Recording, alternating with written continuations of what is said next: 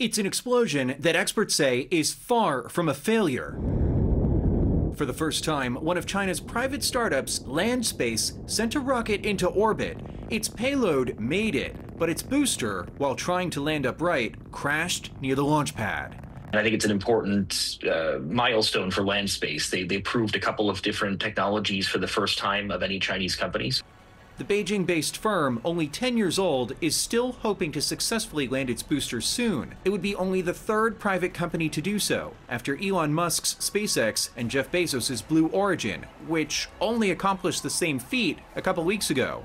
From 2015 up to this year, 2025, China's commercial space sector has essentially gone from nothing to a new critical point.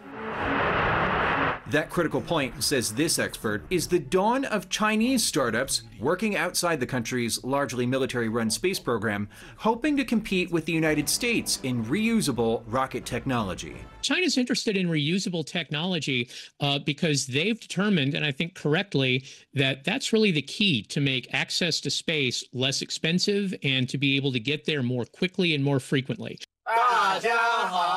Which, analysts say, works towards China's space goals over the next decade and beyond. More efficiently sending satellites into orbit, deliver cargo to the space station, and support lunar and even Martian exploration with higher reliability and lower cost. A pressing priority for China's space startups competing with SpaceX.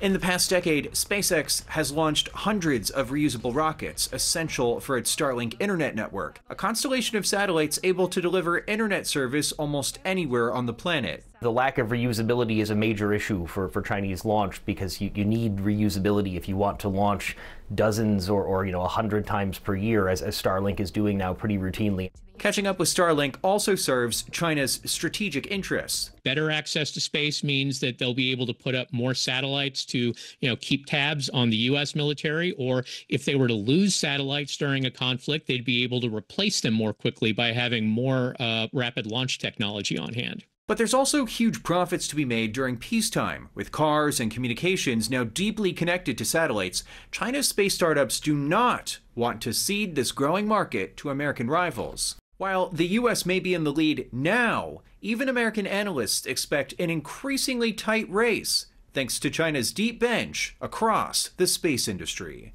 Mike Valerio, CNN, Beijing.